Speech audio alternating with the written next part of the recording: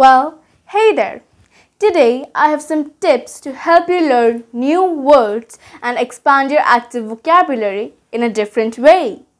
You know, friends, what is the use of learning new words if you cannot use them in the correct situation? If you are really desperate to learn and want to build up your vocabulary, you need to follow a technique to do so, not just mugging up write it from the dictionary. A few days ago, I read a really nice poem and I want to tell the same poem to you all. It has many new words and I want to bring it forth as a tool to learn new words. The poem titled After the Rain has helped me learn really interesting words. So, close your eyes, feel the poem and imagine it's just happening in front of you. So today, I will present the first stanza of the poem After the Rain. After the rain, leaking window, sopping sill, moisture on pane. After the rain. So friends, today we learned 4 new words from the first stanza of the poem. The words are leaking, sills, sopping and pane. Imagine it is a rainy day. You're just standing by your window having a cup of tea and just enjoying the rain. Suddenly you notice that your window is leaking water. So your first word is leaking. It means water or any liquid is dripping or discharging from a hole. In the very next moment you saw the sopping sills.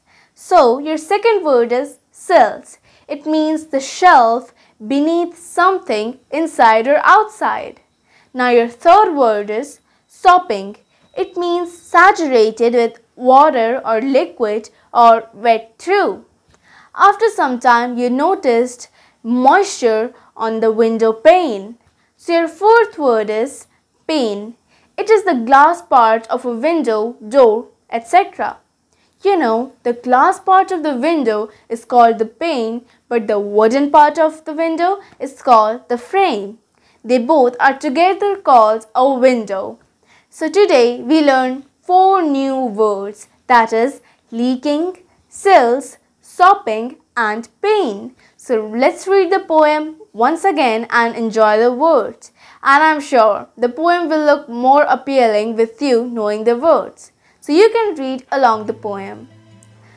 After the rain, leaking window, sopping sills, moisture on pane. After the rain. So now it is test time. 5 seconds will be given for each question and you have to answer it. Tell us in the comments how many correct answers did you get. The first question is, what is the meaning of the word leaking? The correct answer is A. Having a leak or discharged liquid or gas from a hole. The second question is, what is the meaning of the word sopping?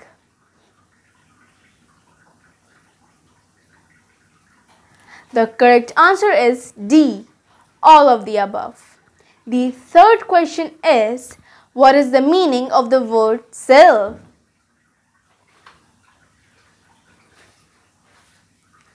The correct answer is C. All of the above. Now, the fourth and the last question is, what is the meaning of the word pane?